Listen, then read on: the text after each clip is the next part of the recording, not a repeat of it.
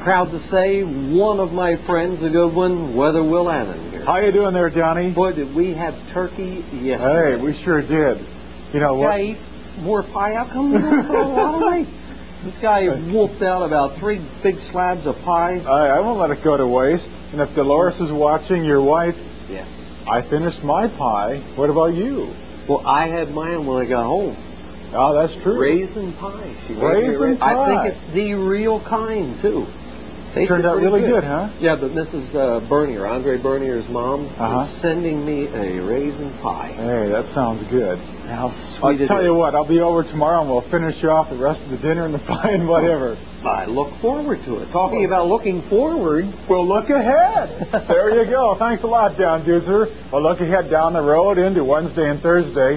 Very cold Arctic air will be building again across much of the north central states, right into Minnesota and most of Wisconsin.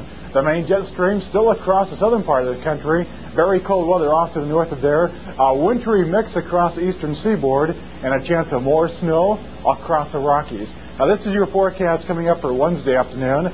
The return flow of Arctic air will advance eastward, covering much of the Midwest with plain states right back into Montana, but still cold all the way down into Dixie and northern portions of Texas.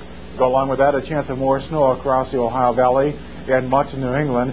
Head westward, a few more showers in California, advancing eastward, returns of snow across the Colorado Rockies. By Thursday afternoon, Arctic air advancing as far eastward as around Detroit, Michigan, covering all of the plain states, most of the Great Lakes, and very cold conditions all the way back into portions of Alabama, Mississippi, and northern portions of Louisiana, where you could be looking at some more snowflakes as far south as around Alexandria and Monroe in Louisiana come Thursday afternoon. Rain along the eastern seaboard, mostly dry but very cold across the midwestern part of the nation. You're watching the Weather Channel live via satellite. I'm Will Lannon, and I'll be back with the pilot's briefing after this. You're watching the Weather Channel, the cable television network for America's lifestyle.